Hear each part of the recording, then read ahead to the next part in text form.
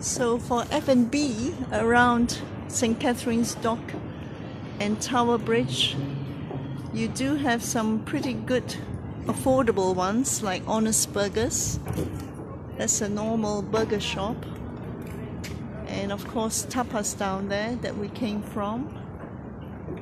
And ZZ's Italian, and now we have Cafe Rouge. A good one, a nice French brasserie, very affordable. They even have plant-based burgers now.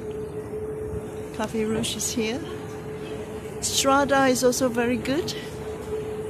And if you want Chinese, you've got Ping Pong for the Chinese dim sum, but Ping Pong is a bit expensive. Cafe Rouge is good. This is a huge one. Very nice brasserie with red. And what have they got? They got high tea. Wow, that's nice.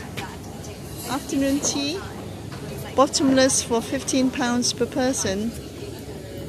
So that's a pretty good offer. And the dim sum is the dim sum here, right? Ping pong. So ping pong here, you have unusual dim sums. Dim summer, ice cream bao. Wow.